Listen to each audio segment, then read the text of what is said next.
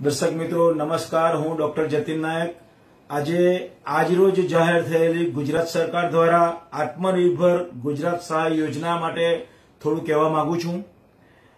Novel corona વાયરસને લીધે જે કોઈ પણ વ્યક્તિ એટલે નાનો શ્રમિક વર્ગ છે, મધ્યમ વર્ગની વ્યક્તિ છે, વ્યક્તિગત છે, કારીગરો, શ્રમિક વર્ગ છે, નાના વેપારીઓ છે, એમને બિન તારણ ધિરાણ મળી શકે તે માટે એક સરાહનીય પ્રયાસ ગુજરાત સરકાર દ્વારા થઈ રહ્યો છે કે જેનું નામ આપવામાં આવ્યું છે આત્મનિર્ભર ગુજરાત સહાય યોજના।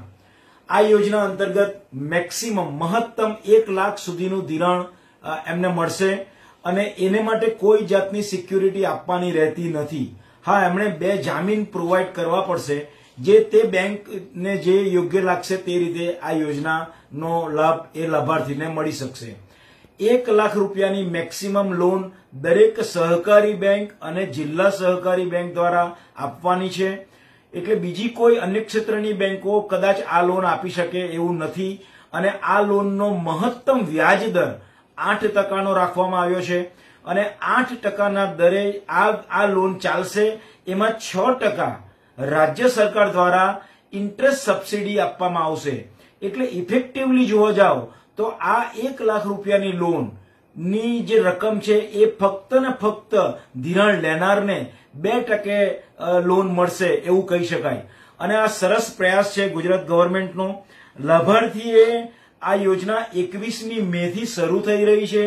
એનું જે ફોર્મ છે એ દરેક સહકારી બેંકો, ક્રેડિટ સોસાયટીઓ, જિલ્લા સહકારી બેંકોમાં વિના મૂલ્યે મળવાનું છે અને એની જે અરજી પહોંચાડવાની છે તમારી છેલ્લી તારીખ એ 31/8 એટલે ઓગસ્ટની છેલ્લા મહિનાની ઓગસ્ટના છેલ્લી તારીખ સુધી તમારે આ ફોર્મ બેંકને ભરીને આપવાનું છે અને એનો જે નિર્ણય છે મોડામાં મોડો નિર્ણય 31મી ઓક્ટોબર સુધીમાં બેંકે લેવાનો રહેશે। તમારી અરજી માટે અરજી મંજૂર કરવાની, નામંજૂર કરવાની આ તમામ સત્તા બેંકોને આપવામાં આવી છે અને જે કંઈ પણ મંજૂર થયેલી રકમ હશે એ ધિરાણ લેનારે 15/11 સુધીમાં બેંકમાંથી લેવાની રહેશે। એટલે આ એક સરળ બીજું આ લોન લેતા જે બેંકો પ્રોસેસિંગ ચાર્જ કરે છે એ પણ લેવાનો નથી। નોટ ઇવન ધેટ, પણ આ લોનમાં જે કંઈ પણ સ્ટેમ્પના છે, રાજ્ય સરકાર દ્વારા જે સ્ટેમ્પની ઇન્કમ લે છે તો એ સ્ટેમ્પિંગ પણ આ લોનમાં કરવાનું નથી। હા, દરેક ધિરાણ લેનારે એના કેવાયસીના જે પણ ડોક્યુમેન્ટ્સ હશે, એની ઇન્કમના જે કંઈ પણ ડોક્યુમેન્ટ્સ હશે, એના ધંધાના જે કોઈ પુરાવા હશે એ બેંકને આપવાના રહેશે।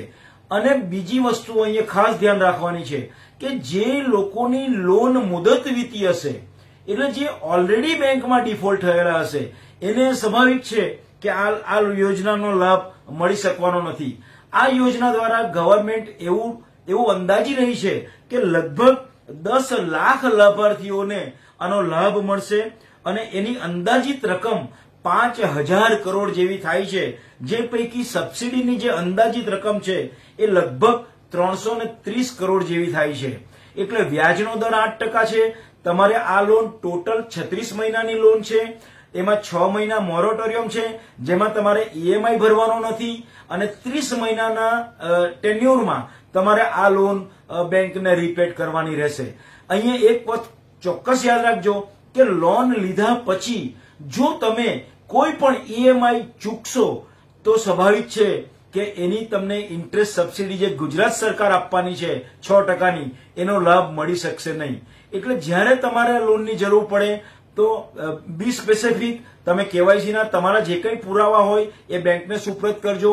બેંક સરળતાથી ધિરાણ કરશે, આમાં કોઈ સિક્યુરિટી આપવાની નથી અને આ લોન ફક્ત ને ફક્ત તમને 2%માં પડશે। આભાર। ગુજરાત રાજ્યની આ આત્મનિર્ભર ગુજરાત સહાય યોજના માટે થોડું કહેવું હતું।